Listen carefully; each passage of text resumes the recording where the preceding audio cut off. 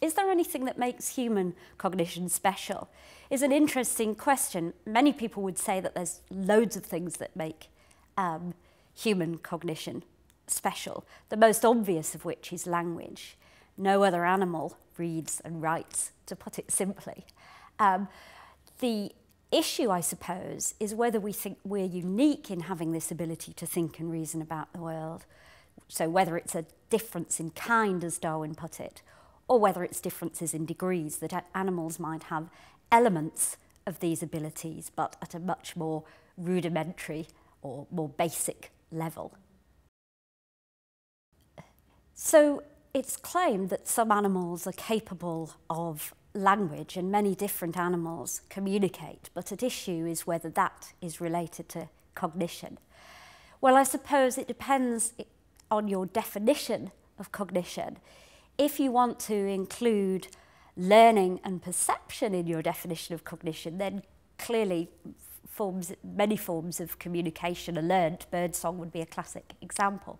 If you want to have the stricter definition that I started with of the ability to think and reason, then you wouldn't want all forms of communication to be examples of cognition.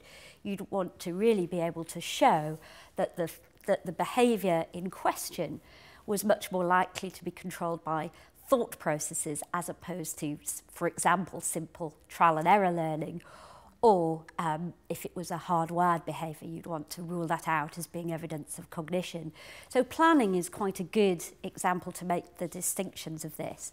So if I was to describe the behaviour of a digger wasp that makes a little burrow and then it goes off and collects caterpillars to provision the burrows so that when the eggs that it lays in the burrow hatch into larvae, they have food, you could argue that this has elements of prospection, that the animal is taking action now for things that will happen in the future. And at issue would be whether you want to say, well, is this evidence of planning? It's future-oriented behaviour, but is it planning? Well, in the case of the digger wasp, we're pretty sure it isn't planning because the animal goes through a series of robotic actions. It isn't sensitive to the consequences, so it's much more like a washing machine that goes through a series of cycles.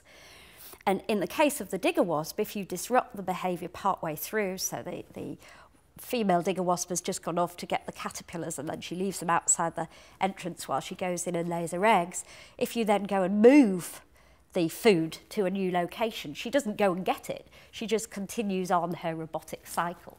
So in that case, you'd say, well, yes, it's future-oriented behaviour, but no, it's not planning. It can be controlled by a much simpler process, in this case, a hardwired series of robotic actions.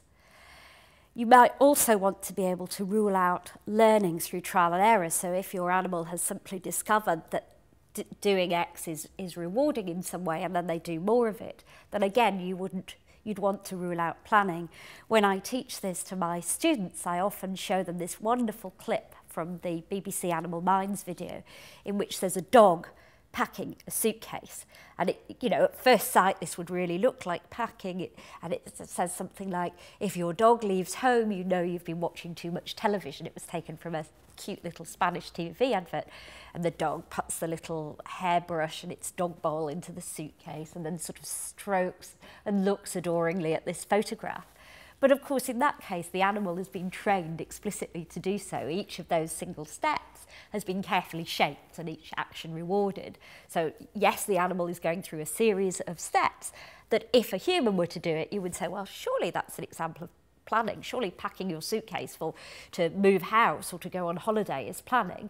But in the case of the dog, it had been explicitly trained to do so. So we also need to rule out learning as a possible explanation.